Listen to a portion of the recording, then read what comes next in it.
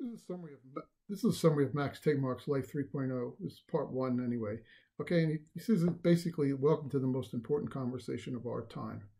And he says that, for 10 billion years, the galaxy was really without meaning. He calls it a zombie. They're just, and then all of a sudden, along came this bacteria on this planet Earth, and we had the beginnings of life and the beginning of the possibility of meaning. So he talked about life 1.0 in the first part, and he talks about life 1.0, and he says, can it survive and can it replicate? That's what basically he is the criteria that he's established for life 1.0. And the life 1.0 really exists for everything from bacteria all the way through to the animal kingdom and to all the other animals. And it's a scale. I mean, there's different levels of it, right? And then in different levels of complexity of that life. But can it design its own software? He basically says no. That's one of the negatives on Life 1.0. But then about 70,000 years ago, he identifies the beginning of Life 2.0. And that was when all of a sudden along came Sapiens with some of his early technologies. And Sapiens at Life 2.0, not only could Sapiens survive and certainly replicate, but the species Sapiens also had the capability to actually design some of its own software. And he gets a little bit into that, right? And he talks about how in designing its own software, what we see is we see cooperation between all the different people. We see the building of significant technologies. We see writing, and we see transportation systems and getting around the world. All of these things basically created what we call our culture and what Harari calls our myths. Right? And this is an example of some of our myths. But then the next question he looks at is, can it design its own hardware, right? And he says no, basically, for Life 1.0 and Life 2.0. But the whole book is really about this section of Life 2.0 from where we are today and moving through to look at what are some of the possibilities of Life 3.0. And he says the thing Life 3.0, it's not really about a robot, but it's really about, if you think about it, it's about the ability, since it has to be able to replicate, it's where technology can actually also survive and replicate itself. And so that's what he's calling Life 3.0. Certainly it can design, right now we're already seeing is a capability to design its own software, and some of the unique things we're seeing with something like Google Translate. And can it design its own hardware? And so the projection is that in the future, we will be able to, with cyborgs and with some of the interconnected technology, it will be able to design its own hardware. And that's a lot about what Life 3.0 and the book is all about. One thing to look at is that Life 3.0, not only is it wider, but it also is deeper, right? But there's a lot of, it's full of a lot of question marks as to what Life 3.0 is going to be all about. One of the things that he then kind of puts everything into definitions so we have something to work with.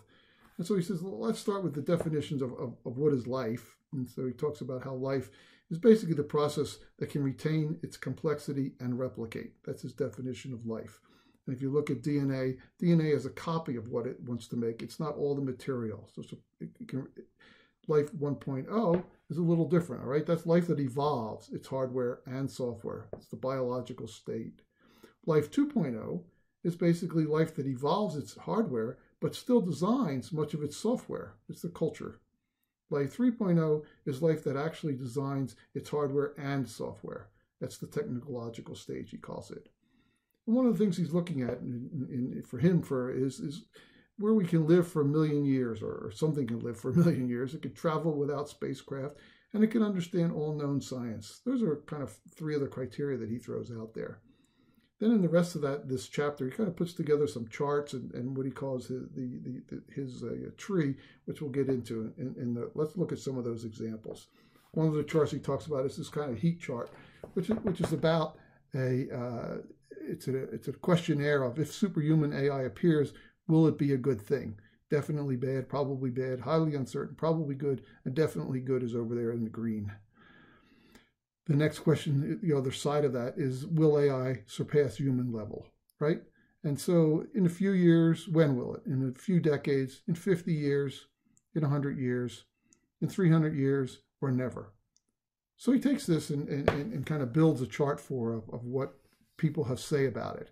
And he gives them kind of names. So virtually nobody is down there saying all this is going to happen in a few years. Luddites say that it's going to happen, but it's definitely bad.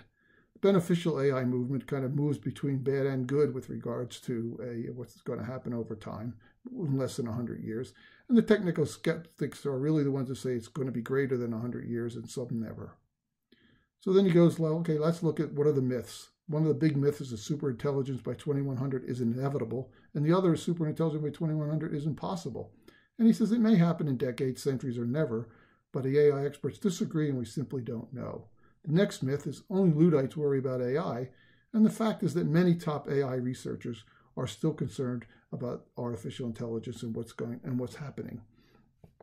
The next thing he talks about is he calls it the mythical worry of will AI turn evil and will AI turn conscious?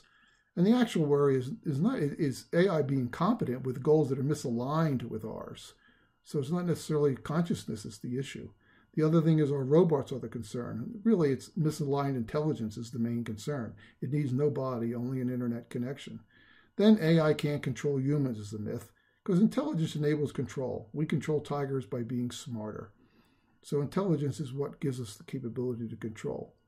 Another myth is that machines can't have goals. Well, the fact is that a heat-seeking missile has a goal, and so that machines actually can have goals. The mythical worry is that superintelligence is just years away. And it's kind of a panic button there, right? But the actual worry is that it's at least decades away, but it may take that long to make it safe. And something to think about when you're talking about things that are decades away is that, if our children are going to live to be 142 years old, or our grandchildren, it's going to be in their lifetime. So it still is a challenge. So then what he does is kind of outlines what he's going to talk about in the rest of the book. And so he starts to talk about, what are the growing impact of AI on the economy? So he talks about basic big areas. Weapons, should we start a military arms race? Bugs, how can we make AI more robust and less hackable? Laws, how should laws handle autonomous systems? And jobs, which jobs get automated first and which careers should kids pursue? Those are some of the things that he looks at. Then he gets into the human level AGI, which is how can we make low employment work for us, right? The other is superintelligence anytime soon. How can we make intelligence beneficial? And how can intelligence explosion happen? So how is this possible? How is AI contained and controlled? How do we align the AI with ours, and whose goals do we align it with? And how do we keep AI contained? And then he looks at three options. One is that the humans will be in charge. The other is that the cyborgs will be in charge. And the last one is that the AI itself will be in charge. When he gets to the top of the tree, the speculation is getting higher here, right? So how do we speculate how humans will be treated? If we're treated well, then the definition is that's what we call friendly AI. If we get replaced, then we get replaced because AI is perceived as a worthy descendant, right? It's sharing our values, etc. However, we could also get replaced in a kind of a negative fashion, if you will, where AI is perceived as the conquerors, and they conquer us. And that is, if badly, is how humans will be treated. Badly is AI is perceived as the conquerors. He then kind of looks at two big questions at the very end of the book. And one is, can very long-term goals and ethical considerations be sensibly discussed? And the other one is, do some AIs have subjective consciousness, experience? And is that even relevant? Does an AI need to have subjective conscious experience? And why does it matter? And these are the questions that we're going to look at as we look into the rest of the other parts of Tegmark's book. Thank you.